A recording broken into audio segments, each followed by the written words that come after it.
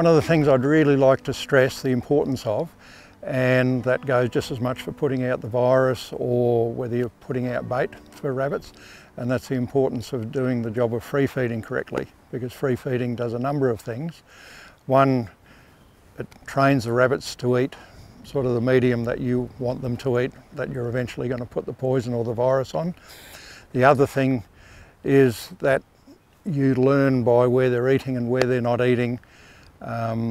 where you're actually going to put your bait, but also it can give you a guide to how much bait you actually want to put out,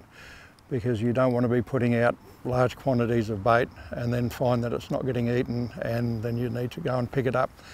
So ideally, if you get the correct amount of bait out to suit the amount of rabbits out of there, you'll get a very good clean up of the amount of bait. There'll be very little left over. So what we have here is an area where we've previously put out some free feed,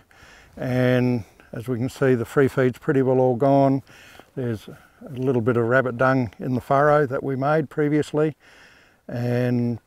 so we know that the rabbits have taken the free feed. So now's the time to put out the treated carrot, so you can just freshen up the furrow a bit,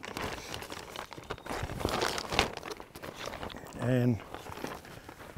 just in each location. It doesn't require all that much, because all we're trying to do is introduce the disease to the population of rabbits.